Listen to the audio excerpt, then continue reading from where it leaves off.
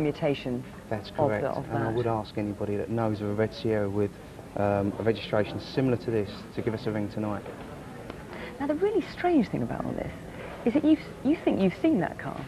During the reconstruction, reconstruction for Crimewatch?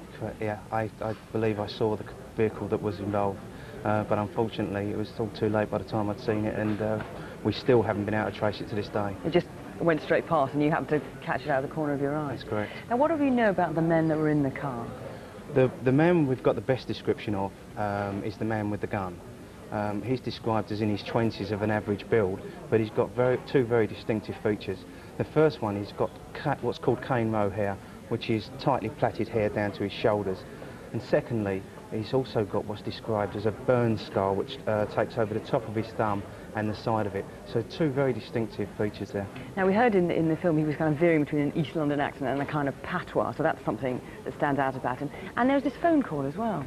Yeah, very strange. And we would ask tonight that the person who received that call comes forward. Receiving a call at 20 to 10 from someone saying that they kidnapped a boy, the person receiving it may have thought it was a joke. And if he's done it on the phone, there's a good possibility he may have boasted to some friends as well. Well, let's see what we can do. It's so terrifying for that boy that when he ran away, he hid in a wheelie bin for a quarter of an hour before he dared come out. Let's see what we can do to help him. Call 0500 600 600 or 020 8217 5321. Credit card fraud costs almost £250 million a year. Now, believe me, those costs get passed on to us. Maybe catching these people could help reduce that figure. First, this man had such a problem with timekeeping that in one day he bought 3 watches. Unfortunately, he wasn't using his own credit card. We're calling this the blue shirt man for obvious reasons, but maybe someone will tell us who he really is. Another snappy dresser, the purple shirt man. He's a bit partial to classy jewellery, so as long as he doesn't have to pay for it himself, of course. And finally, face number 4, touting a cloned American Express card. Maybe they've all got innocent explanations for using other people's cards. If so, we'd love to hear them. 0500 600 600. And all the local incident room numbers are on CFAX, page 621. We're looking for Hussein Osgara, who's responsible for the death of 2 men.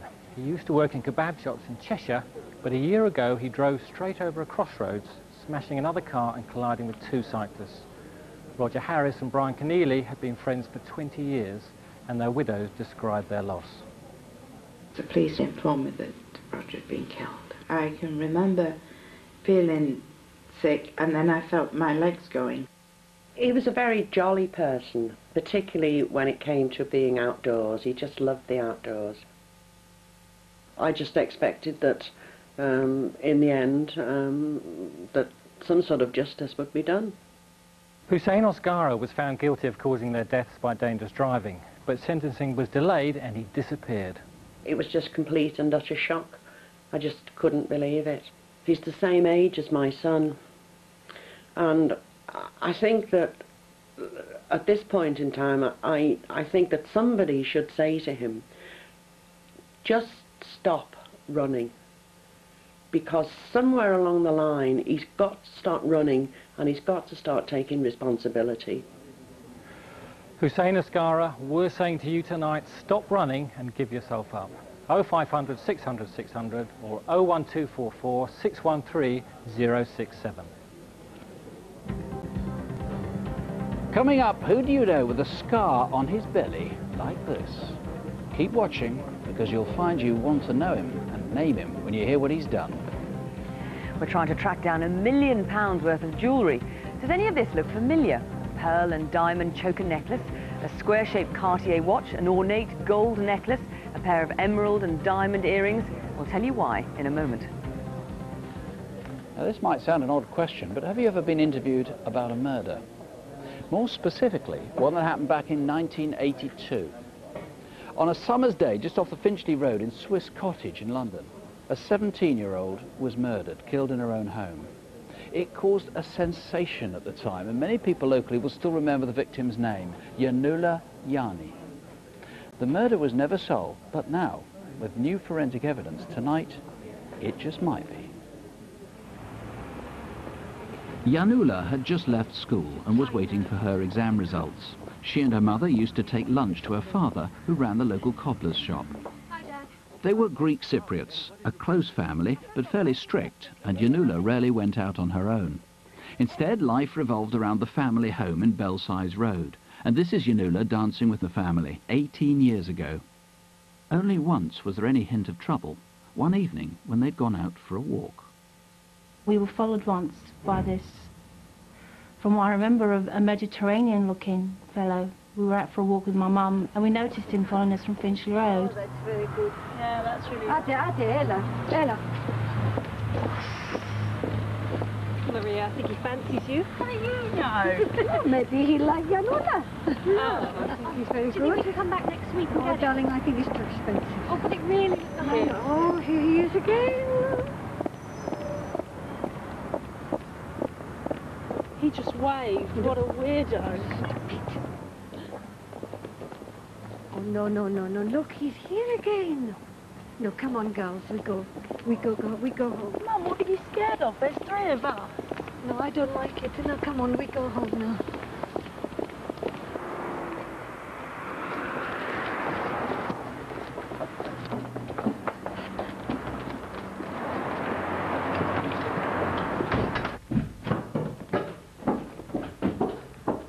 What's going on?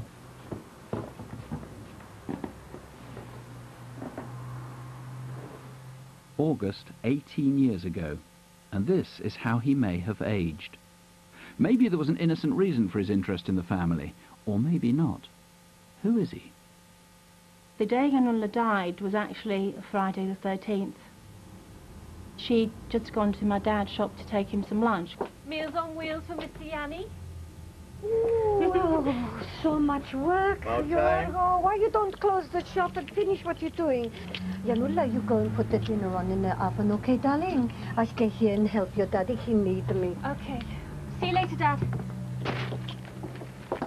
And that's the last they saw of her, because then she just literally walked out the shop, round the corner, back to our house, which was probably not more than 4 or 5 minute walk.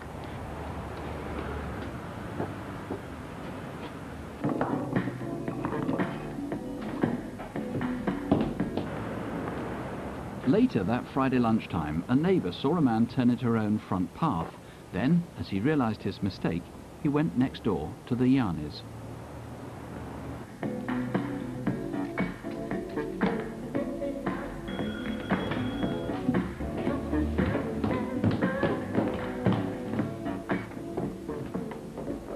The family always answered the bell by looking to see who was there. So if Janula let the visitor in, there's a big chance she knew him. She certainly seemed to like him. A local man who'd always rather fancied Janula from afar saw Janula smiling at the visitor.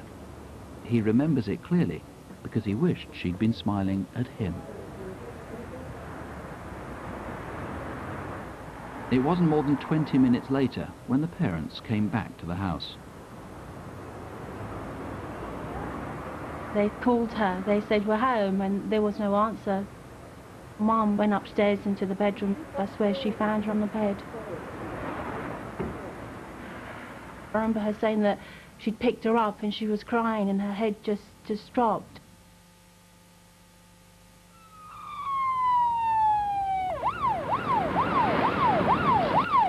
I don't think it's true what they say that time is a great healer, because for me it's literally like we're way back there 18 years ago, day one. I'd never seen my parents like that. I mean, my father, who was very strong, it killed him off, it finished him. As a parent myself of 2 girls, I sometimes wonder how on earth I would be able to deal with something like that, and for a child of mine to die in such a way. I mean, she did die a horrific death. Janula had struggled with her attacker, had tried to run upstairs, but had been caught and raped and strangled.